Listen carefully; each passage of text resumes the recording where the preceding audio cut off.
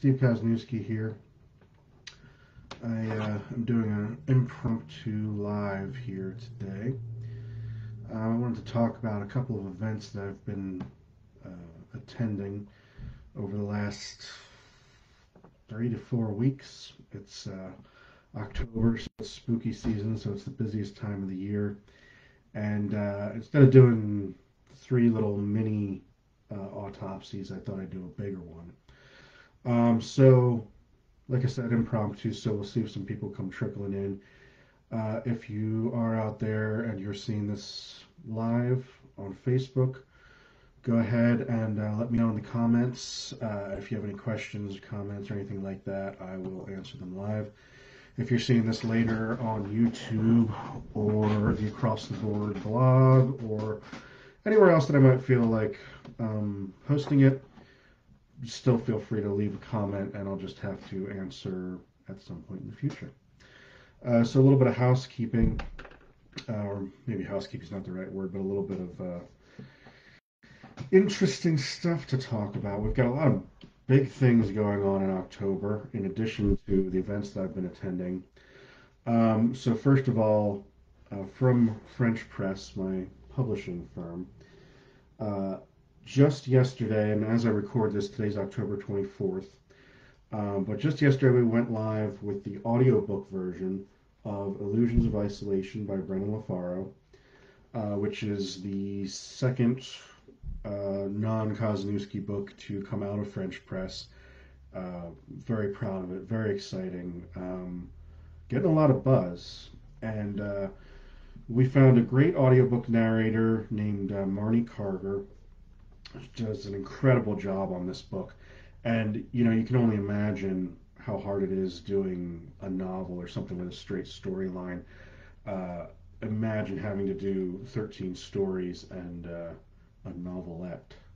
And see, I got it right that time, Brennan. So I guess I'll get there in a minute, but I actually met up with Brennan. I guess I've met him before. I met him last year. But I met up with Brennan in Massachusetts, his home turf. And he said that, I guess, on one of my previous Facebook Lives or something like that, I described Red Sands, the concluding story in Illusions of Isolation, as a novella, and it is in fact a novelette. Well, I'll do you one better, Brennan. I also jokingly called one of your stories Scratch, because I said it would scratch that itch for you, and it's of course actually called Snap. So, you know, I'm just a terrible, terrible publisher and terrible marketer, obviously. Anyway, get out there, look up Illusions of Isolations in audiobook form, or any form, really. It's available on everywhere that paperbacks are sold, and that's not just something I'm saying. It's out there, and now in ebook and audiobook as well. The other big exciting thing that just happened literally yesterday was The Thing Under Your Bed, which is my novella, and this is genuinely a novella. It's about 20,000 words.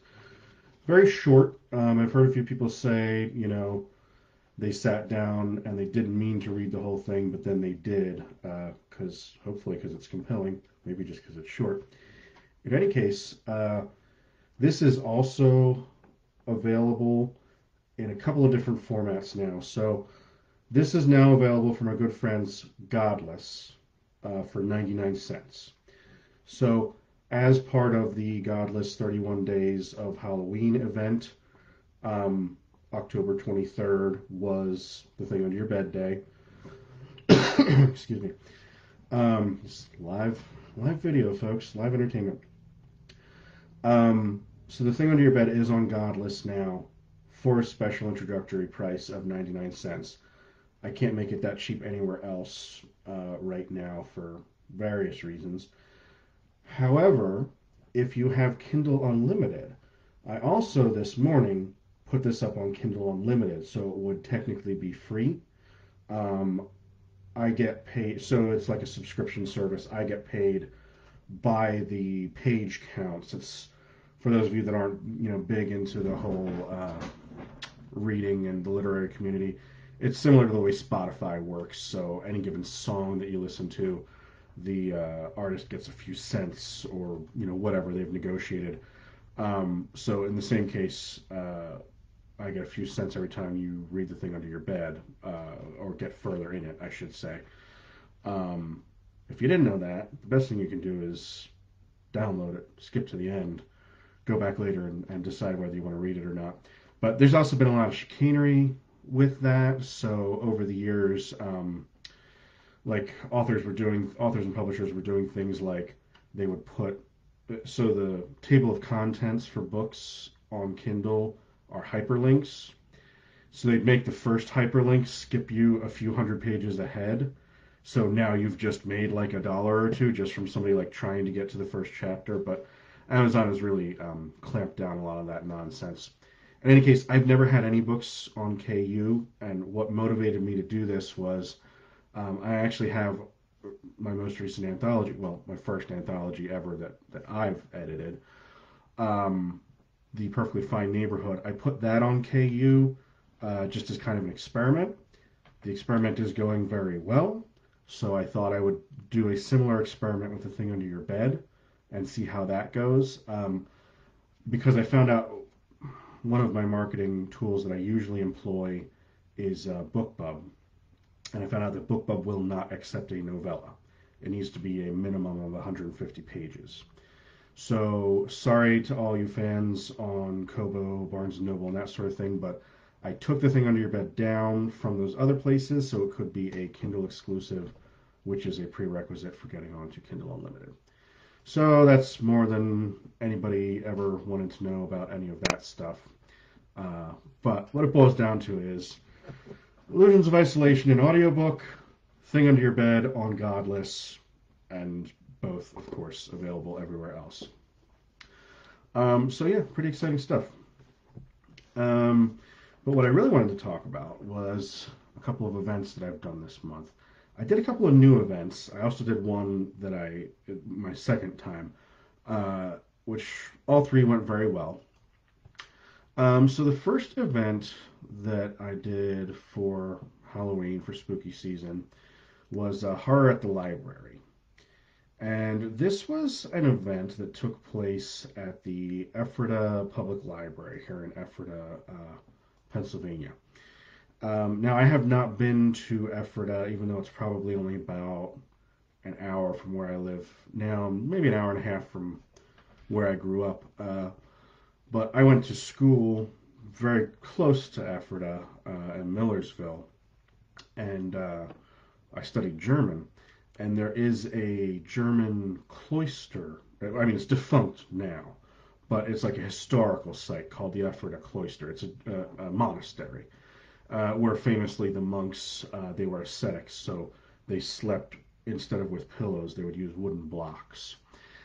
So we went to Ephrata when I was in college, and I'm not sure that I've been back. I don't think I've had cause to go back, but it's a nice little town. Yeah, I don't think I've been back. So that would have been like 2002, 2003. And I got back now, almost 20 years later, for an event at the library. So that event was with, some of my good friends and also new to me friends. But I was there with Brian Keene, Mary San Giovanni, Wesley Southard, Summer Cannon, and Paul Melnichek.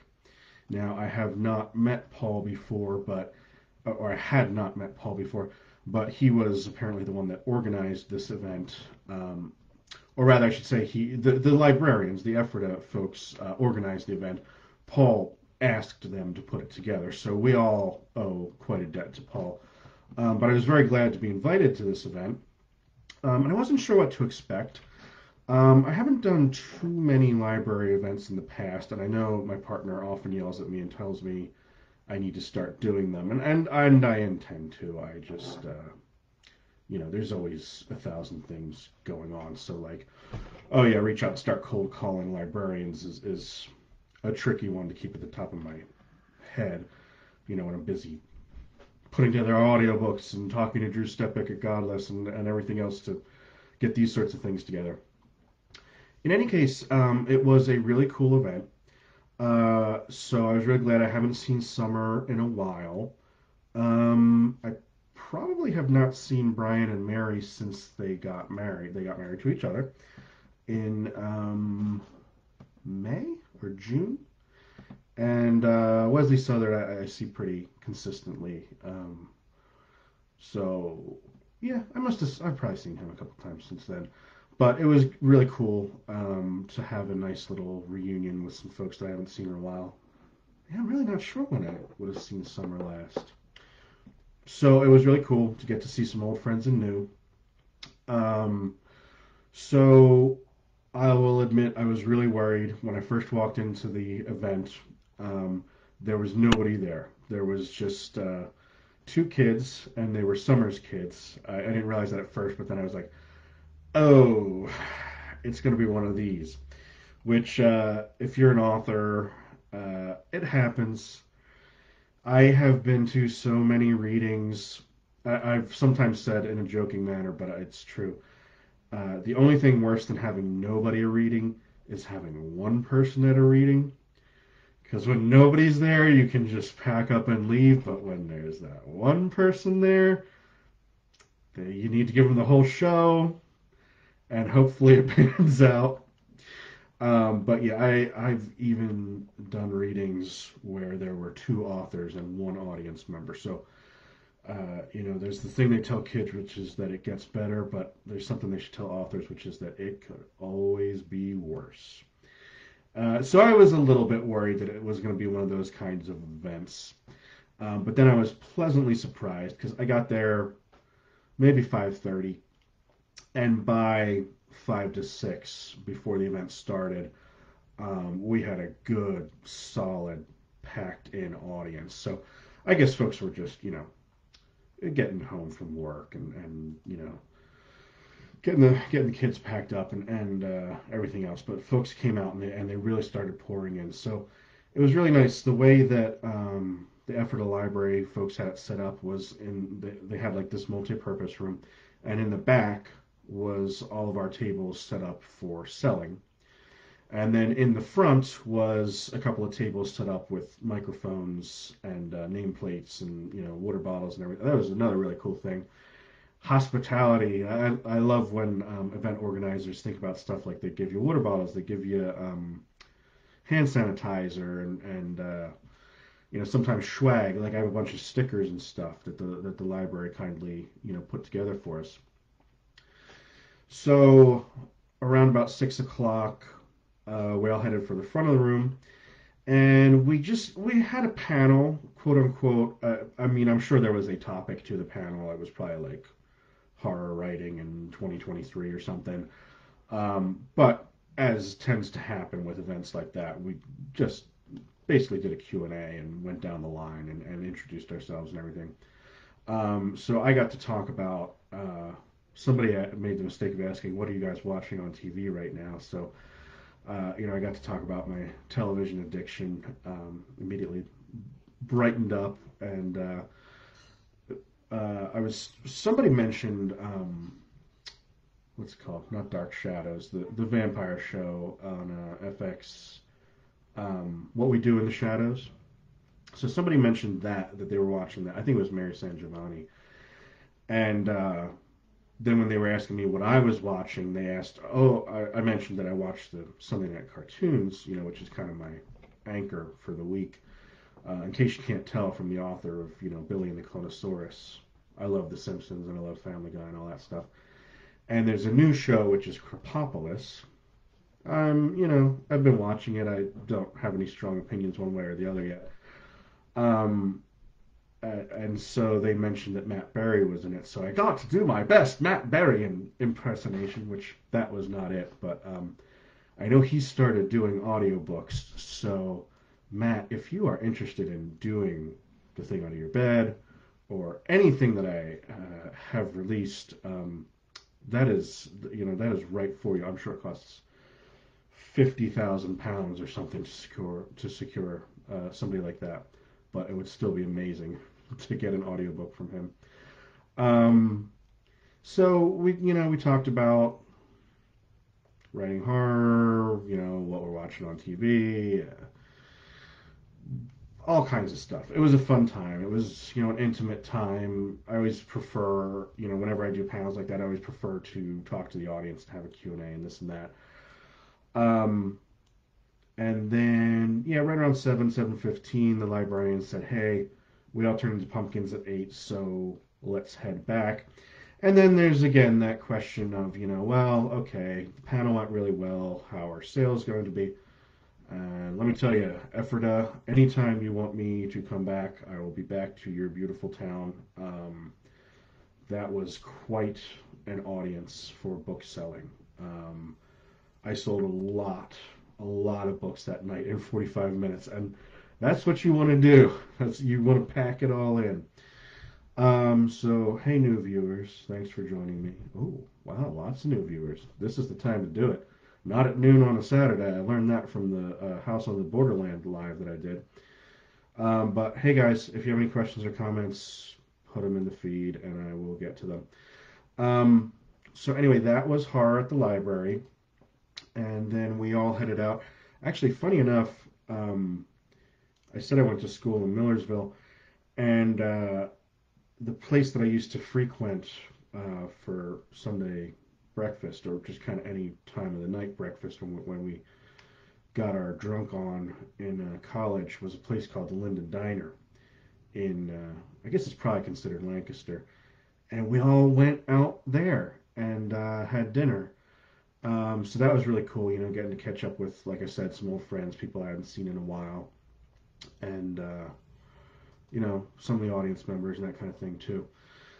So yeah, horror at the library was definitely a blast. I hope they have it again, and I also definitely need to start looking into some local library stuff. So if any librarians are watching, go ahead and reach out to me, or I will try and reach out to you. Hello, Steve, says Wesley Southern. Hello, Wesley. Thank you so much for joining us.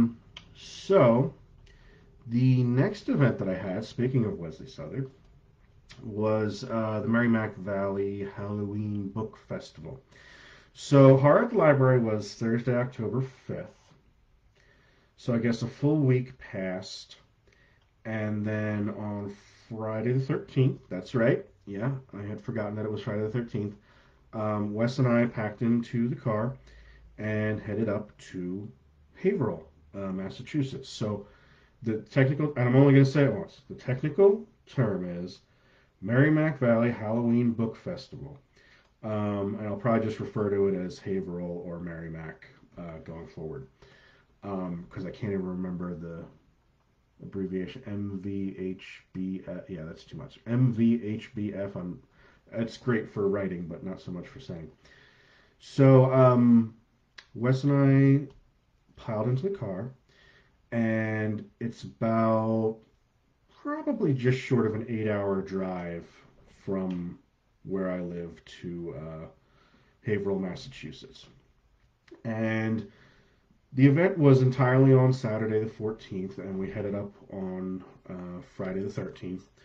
And Wes had mentioned maybe stopping at Spooky Hollow, New York, which is on the way, and maybe stopping at Salem, Mass, which is, I want to say, not exactly on the way, but when you're going to Massachusetts, it's not so far out of the way. But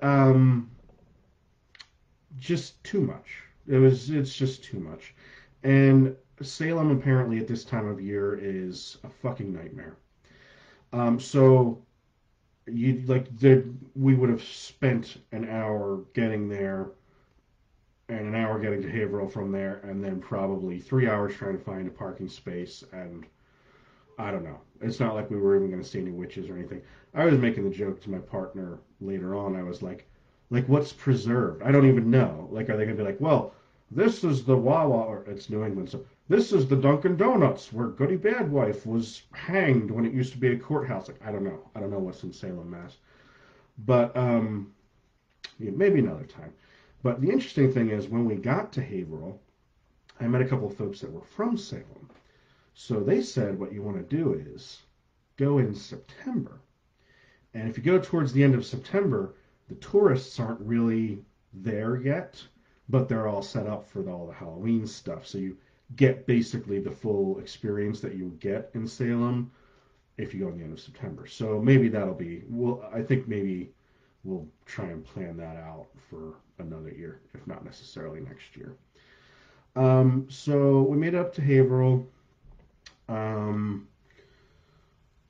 and yeah, Friday night we went to like a, I don't know, what was it called? Bull and Moose or something. It was like a media store, like a record store essentially, but it had a ton of books and Warhammer, which always catches my eye, and DVDs and all that kind of thing. So we went through there for a while. Hey, new viewers. The way that I'm doing this right now, I can't see the names of the individual viewers, but maybe that's good because I can't call you out. But hey, if you have any comments or anything or questions, leave them in the comment thread and I will do it live. Or if you're watching this later on YouTube, leave it in the comments and I will answer it. Not live. So we just hung out Friday night. And then Saturday, the event started at, I want to say 10 a.m. So we kind of packed up the car with all our books and headed over at like 9 a.m. So this is a really cool event. The whatever it's called, Merrimack, the thing in Haverhill. It's a really cool event. So Eric LaRocca was here this year. Christopher Triana. Like I said, Brennan LaFaro was there, so we actually got to hang out and chat a little bit. John Durgan was there. And so what happened was last year, I got to go to Haverhill for the first time. So I only got a half table. So I got a half table for a half day. Because it was kind of like, hey, we're kind of doing you a favor, so lots of people are on the list, so we're giving you like the best we can give you, you know. So I had a table partner for the whole time, and that half table for half day eventually turned into a half table for a full day last year. I guess somebody dropped out. So I spent the first half, and I apologize. I can look it up. I cannot remember the name of my first table partner. She was very sweet. But then my second table partner was John Durgan last year. And I got to meet him for the first time. We got to chat. I guess I must have made a good impression because he was really happy to see me this year. Me and Wes hung out. We had dinner with him. I guess Brennan had to head off. He does have a family and he lives up there. So that was kind of the funny thing was we saw Glenn Rolfe. There were a lot of the locals, the Mainers and the Massachusettsians, whatever they call themselves, the New Englanders, the donkeys. We also learned that apparently Dunkin' Donuts and Subway are both from Connecticut. So that's why apparently the only place you can stop on your drive from Pennsylvania to Haverhill is Dunkin' Donuts or Subway. So unfortunately, we had to eat some delicious Subway sawdust sandwiches. So yeah, a lot of the local authors unfortunately didn't hang around after the event because they had to get back to their families and stuff, which that's what happens when you're the locals. So we had the event. Lots of sales. It's always really good sales at that Merrimack. They do a really good show. I think they said that they had about 1,300 people. And I mean, this is in a library for, Pete's sake. So having 1,300 people stop by was amazing. And, a lot of them stopped by, to see me, get some signatures, get something under your beds, everything else. I know Brennan did really well. I'm sure Durgan did smashingly, and Wesley did really well as well. Which, is not the measure of all things, but, it really makes us happy when we get to meet new fans. And I had also received. So the other thing that is coming up that I'm going to be participating in is the pirate box from Indie Horror Boxes. Which, if you head over to Etsy and look up the Indie Horror Boxes web store, grab a copy of the pirate box because I am going to be in that. But anyway, Tiffany Copeland, who is organizing, who's the owner of Indie Horror Boxes, sent me a big pile of swag from Books of Horror. So I got to hand out a bunch of bookmarks and apparently some stuff that was supposed to be a presents for me, but uh, yeah, it's whatever. I didn't really distinguish. I just got a box of swag, so I put it on my table and handed it out to folks. So it was really great to meet people, give them bookmarks, give them books and audiobooks and everything else. So the whole event was really cool. They had a couple of panels. I was not on any panels this year. I'm always happy to do them. But you also have that thing where you're like, yeah, but now I'm leaving my table for an hour, and am I missing out on getting to meet the public and the people that wanted to get their stuff signed? And it's hard to say. Oh, I also got to meet Francois Vaillancourt, and I was so starstruck. I didn't even, I couldn't even get any French out of my mouth when I met Francois. So, désolé, Francois, if you end up watching this. But apparently, he came down from Montreal and got turned around a couple times at the border because he didn't have a visa for selling artwork. So Francois, if you guys don't know, is an artist, and he did the cover for the limited edition release of Brainiac Jones, which is coming from Thunderstorm Books any day now, I think. Same thing, he did the limited edition release of Hematophages, a limited edition release of Ghoul Archipelago, and he's also done a ton of work for like Stephen King and just fucking everybody. Amazing artist, but tried to apparently break the law and bring some of his art prints south of the border into Haverhill, Massachusetts, and got turned back, which really sucks. So sorry to hear about that story, Francois. But hey, at least you got a story. So, oh, do I have 4 comments? Why am I not seeing my comments? Hang on a second. Whoever's commenting, sorry, I'm not trying to be a jerk. I'm just not seeing them. All right, well, we'll get back to that in a second here. Oh, okay. Oh, okay. Wesley says the correct term for people from Massachusetts is massholes. All right. Um, Kaylee Dobbs says the word donut summoned me. Oh, so you're like Homer in the Treehouse of Horror number 4, I think, which I'll be trying to watch probably later tonight. Oh, and Brownsville Screams says, let me have it so I can improve next year, about a minute ago. Okay. Yeah, no, definitely Brownsville Screams. So let's move on and talk to anyway, so Haverhill. Um, oh yeah, so then we went out and had dinner with John Durgan. Got to meet up with Sadie Hartman. Tons of other folks. I feel bad. I feel bad when I do these things, so I don't like name dropping, but I also feel bad if I don't mention your name. And we had a really cool experience, and like this. It's very easy when it's like fans and family members and that kind of thing, because you people are not public, and I don't want to. I mean, I might say like I hung out with Wesley Southard's wife or something, but I don't want to make public spectacles of people that have not agreed to be public. But when it's people that are trying to, be public, I feel bad not mentioning you. So I apologize if I didn't mention you. I'm not like, I also don't make a list and say every person that I interacted with at an event. So sorry about that. Oh, we have a 5th comment. Or do we? 1, 2, 3, 4, 5. Oh, okay, that was Brownsville Screams. Okay. Um, so we had dinner at a place called The Loft in Haverhill.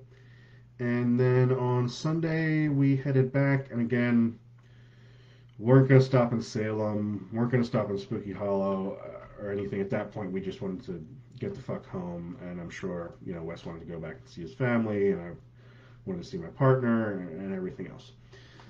So that was a really great event. That was the October 14th. So 1 week later, another Saturday event, another library event, Brownsville Screams. So like I said, as far as I can tell, Horror at the Library was its first year, because I think that Paul Melnichek, who was pushing for it, said that he had been trying to get it together for a while. So it seemed like that was the first year. Now I know Brownsville Screams, this was also their first year. And I see that they're watching us and have asked me to let me have it. But there's not that much to let you have there, folks. So I was invited to this event. This is another library event, so again, support your local library. They do this really cool stuff. This one was a little bit different. So Merrimack was indoors inside the library. Oh, that's right. All three were at the libraries, weren't they? Horror at the Library was indoors in the multi-purpose room in the library in Ephrata. And then Brownsville Screams was like a street fair that was organized and overseen by the library. So that was just this past weekend, so today's Tuesday. So we got the invite from the organizers, and really cool thing. All we really had to do was get ourselves there. So they covered our tables and they covered our hotel rooms. So there was actually an Airbnb that we were staying at. I say hotel, you know what I mean, lodging. So there was an Airbnb there that was called the Maria's Lovers House, which seems like an odd name for an Airbnb, and it is, but I'll tell you what the deal was. There was a movie in the 80s called Maria's Lovers, starring Robert Mitchum, Natasha Kinski, a couple of famous people from the 80s. More like the 60s, but you know what I mean. I'm sure their fame held over until 1981 or whatever. So that movie was filmed at this building in Brownsville, PA, which has since been converted into a B&B. Or possibly just an Airbnb. So it's this really cool house, and it's got all the posters from the movie, and it's set up like it's 1940. So I haven't watched it yet. I'll go back and watch it at some point. I guess it took place during World War II, so this house is set up. I mean, they have, a modern TVs, and they have Wi-Fi and that kind of stuff. But just to look at it, like they have an old radio, and they have, World War II soldiers' uniform and stuff like that. So it's set up like you're supposed to feel like you're in the 40s when you come in. So this event, who all was there? Our good friend Candace Nola was there. Mary San Giovanni again. John Urbansick. Jeremy McGargy. Sheldon Higdon, who I have not met before. I met him at this event, so again, new folks. Michael West, I also have not met before. Wesley Southard again. Mike Lombardo. And I think that's it. There was somebody else who I did not catch her name, but sorry, correct. Let me know in the comments what your name was. But everybody, yeah, really great panel of authors. So, I say panel. It wasn't really a panel. I just mean a great slate of authors. So, we, Brownsville Screams says Sarah Hayes. Okay. So, Sarah Hayes was the other person that was there. So I headed up there with Urban Sick and San Giovanni, and it was actually around 3 p.m. So this event was kind of like an evening event. So it was like 3 p.m. to 10 p.m. About a 3 hour drive from where I am. It's just south of Pittsburgh. Um, you can tell when you're coming in because of all the fucking fries on the sandwiches that people eat for some reason out there. Um, so Saturday morning, we all piled into John Urbansick's car and headed out to Pittsburgh, basically Brownsville. Um, we got there, so we went to the Maria's lover's house and checked in, and well, didn't check in. There wasn't like a guy. We like threw our bags in, and then we went down to the Brownsville town center. It was called like Snowden Square, I think.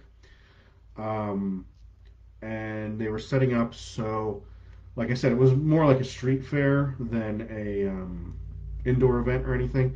So they had like an empanada truck, and the library was selling hot dogs and soda pop, as they call it out there.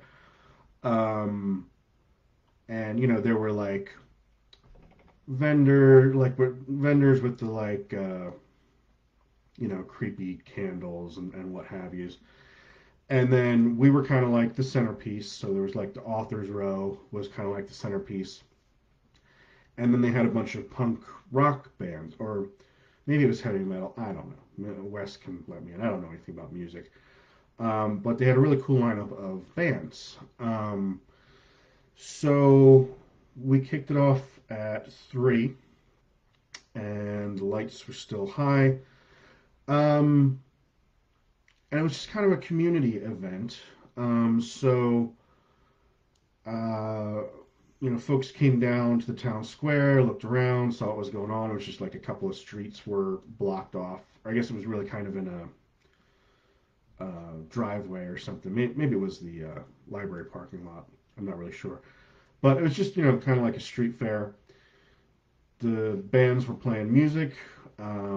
We got to meet a lot of folks. It was really cool. I met one guy who was like, I'm a huge fan of clickers. Of course, I've read your clickers book already, but I got to buy it from you, so that I actually have a copy because I have copies of all the others. And I was like, that's really cool. It's always cool when you meet somebody that's already a fan because pretty much whenever I meet folks at events like this, I'm like, let me pitch myself. Here I am, a dancing monkey for your amusement. Um, so it's really cool to have some built-in fans already. Um, and the organizers also had a king and a queen, like as though it were the prom. So we all contributed books, and I saw that the queen was, or I guess it was a king or a queen. So I saw that the queen was crowned with her flesh and bone crown earlier today, or I guess it was actually on Saturday. She found out and got a great big swag bag full of books and everything else to go with it. So that was a really cool event. Um, got to hang out with Candace. We stood in line waiting for coffee for kind of a while. But it was cool because I don't get to talk to Candace very much, and she's a really cool person. Candace Nola, who was also featured in The Perfectly Fine Neighborhood, which is available on Kindle Unlimited. Um, so yeah, and I got signatures from Candace, so I now am in fact, I can guarantee, because I know how many I've signed, but I know I am now in possession, the only person in the world in possession of the Perfectly Fine Neighborhood with 4 signatures from 4 contributors on it. I think the hard one is going to be Miss Dobbs there. Well, no, she won't be the hardest. The hardest will be Ryan Bredink, unless I get out to Australia sometime. But I should probably hang on to some of these and try and get them out to the UK one of these days. I don't know if we'll be able to run down Annie Knox and who was our other UK contributor, DC Hill. Try and run all of them down. Maybe I'll get mine to 100%, but It's gonna be a while, I guarantee you. So, yeah, Brownsville Screams was really cool. First year con, or street fair, I should say. Um, we had a sixth comment, or is that six? One, two, three, four, five, six. Okay, I can't count very well. Sorry, I have to keep hitting refresh on the comments to make sure that I'm caught up. Um, so yeah, that was a really cool event. So far, and I can't believe I didn't think of this in the beginning, but three library events in October, all were really cool. Great sales. Um, okay, Brownsville Scream says mine is signed by you, Brian, Candace, and one other. Yes, me, Brian, Candace, and one other. Yeah. Okay, so you're the other person.